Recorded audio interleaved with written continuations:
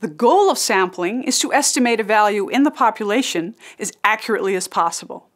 But even if we use the most advanced sampling methods, there will always be some discrepancy between our sample value, the estimate, and the true value in the population.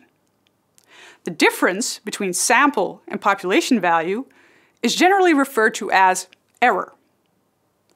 This error can be categorized into two general types: sampling error and non-sampling error. In this video, I'll only discuss the first type, sampling error. It's important to keep in mind that the true value in the population is almost always unknown.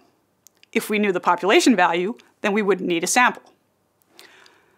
This also means that for any particular sample, we cannot assess how large the error is exactly.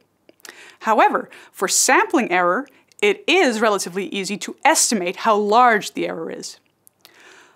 Let's look at sampling error in more detail and see how it works.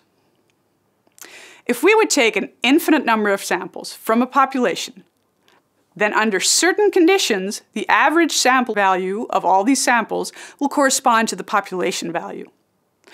But of course, individual samples will result in sample values that are different from the population value. Sampling error is the difference between sample and population value that we would expect due to chance. We can estimate how large the sampling error is on average if we were to repeatedly draw new samples from the population. Note that this only works for randomly selected samples. The average error, called the standard error, can be estimated based on the values obtained in a single sample. We can then use the standard error to calculate a margin of error.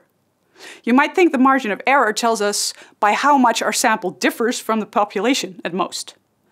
But we can't calculate between what boundaries the true population value lies exactly, because we're estimating the sampling error in the long run, over repeated samplings. In the long run, a ridiculously small or large value is always possible. What we can say is that the population value will lie between certain boundaries most of the time. This information is captured in a confidence interval.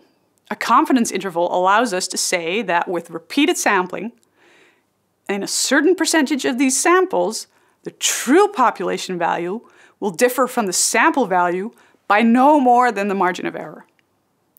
Suppose we want to estimate the proportion of people that will vote for candidate A in an election. We sample 100 eligible voters and find that 60% of the samples says they'll vote for A. We have to decide how confident we want to be. Let's say that with repeated sampling, we want the population value to fall within the margin of error at least 90% of the time. With this decision, we can now calculate the margin of error. Let's say that the margin of error is 8%. This means we can say that with repeated sampling, the population value will differ from the sample value by no more than 8% in 90% of all the samples. Sampling error is related to the sample size. As sample size increases, sampling error will become smaller. Sampling error is also influenced by the amount of variation in the population. If a population varies widely on the property of interest, then the sample value can also assume very different values. For a given sample size, sampling error will be larger in a population that shows more variation.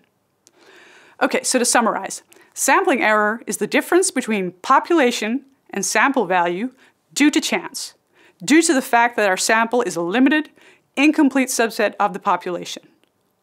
Sampling error is unsystematic, random error. It's comparable to the random error that makes a measurement instrument less reliable. We can estimate how large the sampling error will be in the long run, which allows us to conclude how accurate our sample value is likely to be. This only works under certain conditions. One of these conditions is that the sample is a random sample from the population.